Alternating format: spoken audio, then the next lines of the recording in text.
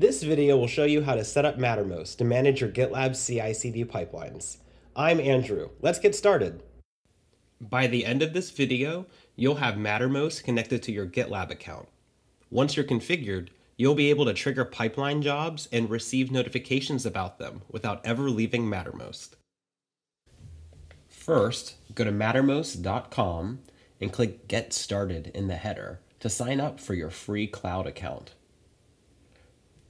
Next, you'll want to go to gitlab.com and click Register in the top right to do the same thing, acquire your free cloud account. Once you have both of those, another step you might want to do is in your GitLab account under your preferences, add an SSH key. That way you can push changes to your repository later. You can do this easily on gitlab.com itself.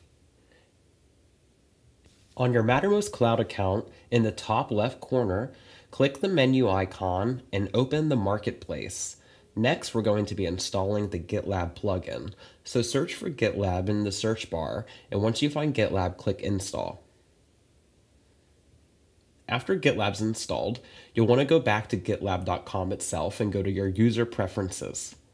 We're going to create an application that's authorized to connect to your GitLab account on Mattermost. To fill out these fields, we're going to reference the actual documentation for the GitLab plugin for Mattermost. So going to that documentation, we'll be given the values that we need to put into these fields.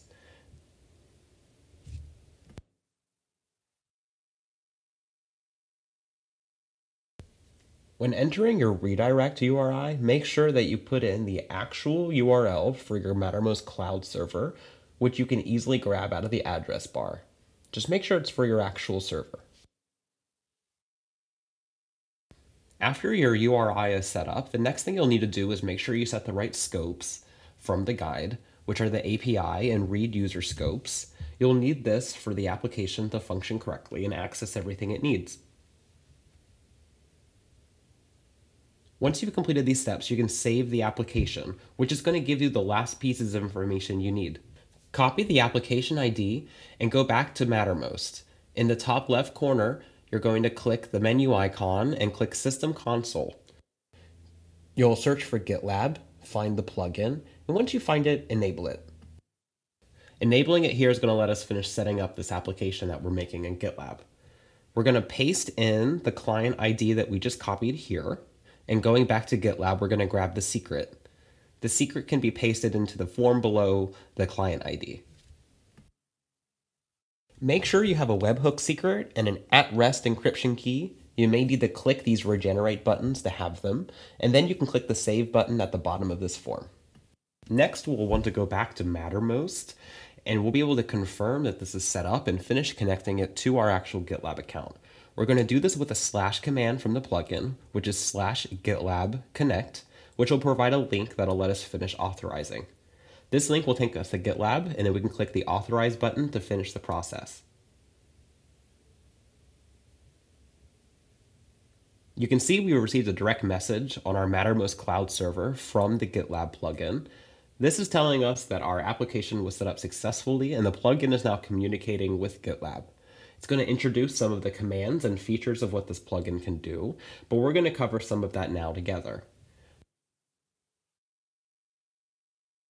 Going back to our channel, we're going to use a new GitLab command /GitLab me to confirm that my actual profile has been connected, which it has. Next, with the plugin, we're going to go to gitlab.com with our repository, and on the left-hand side, under the CI/CD pipelines, we're going to create a new pipeline. This is going to generate a new YAML file with just a contrived example of making a CI/CD pipeline in GitLab. You can see it's just echoing some information. We're going to commit this to our repository so that we can start working on the pipeline. You can see at the top that it's actually created a pipeline for this pipeline upon committing it. It's now going through the steps because we've added a file to the repository in the process.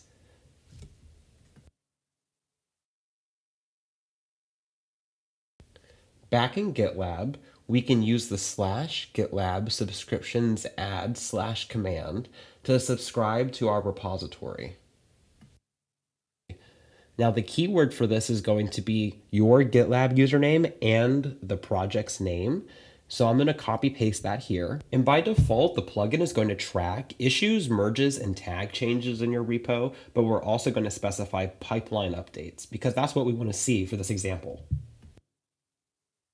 The final step we need to do here is actually create a corresponding webhook on GitLab for this subscription, which we can do with an easy copy paste. The plugin does all the work for us. We just copy and paste right in the Mattermost channel. Back in GitLab, that pipeline that we initiated when we updated our CI/CD flow is still running, but I'm going to go ahead and just add a new step to one of the jobs in this pipeline. This is just going to echo a new message, and it's just to make sure that information is going to be flowing back into our Mattermost instance. Once I've done this, at the bottom, I can go ahead and commit this change, which is actually going to trigger a new pipeline to run on the CI/CD. The old one's still running, but while we have this new one, we can go back to Mattermost and see that actually that first one just finished, and we have our message from pushing this updated change to the repository. So information is flowing into Mattermost from GitLab. Now we can start making changes to our pipeline or otherwise interacting with our pipeline directly from within Mattermost. You can see more information about the pipeline by clicking on it, and you can see it's made up of different stages that are themselves made up of different jobs. This is the test stage, which is made up of the lint test job and the unit test job. Once that second pipeline run is finished, we can go back to Mattermost and see that we have a message indicating that's happened for us. Again, this information is flowing into Mattermost, and we're able to get pipeline updates directly within our channel. Another thing that would be really great to have here would be the ability to actually trigger these jobs from within Mattermost. To do this, we can actually enable an integration within GitLab that's going to let us send that information directly from Mattermost as a / command. So in GitLab on the left-hand side, select Settings and then Integrations for the project. You'll want to scroll down until you find Mattermost / commands and click that in order to configure it for your project. This is going to give you easy copy-paste fields that you can then take over the Mattermost to create a / command that'll let you interact further with your GitLab instance. So back in Mattermost in the top left corner, click Integrations and then / commands and then Add / command. For each of these fields, you can just paste in what GitLab provides for you. Much of it is descriptive, and you can make it whatever you'd like. An important thing to note is that you need a command trigger word. And this trigger word, in this case, can't be GitLab because that's already the trigger word for our plugin. So mine's just going to be GL. We're going to copy the request URL because this is going to be what actually communicates the / command directly to your GitLab instance. And you'll want to leave the request method as post. You can leave the rest of this information as is. This is more cosmetic and about your experience within Mattermost, but we're going to click Save here. The final step you'll need to do is actually copy the token that Mattermost provides to you back to GitLab. This is going to ensure that the Mattermost and GitLab instances are talking only to each other. With this finalized, we can go into Mattermost and finally use our new / command. After you actually connect to your GitLab account with the new / command, we can do /gl help to see a list of the commands that are available through this. The command that we want is run. This will let us run jobs from our actual CI/CD pipeline. So let's do gl run build job. This is going to deploy the build job step of the pipeline, and we're going to receive a message indicating this is started for us. We can click the message directly in Mattermost to go straight into the job on GitLab and see the CI/CD job in process. Once it's completed, which it has just now, it'll actually report this right bound back to Mattermost so we can see that information there. So now we have bi-directional communication between Mattermost and GitLab.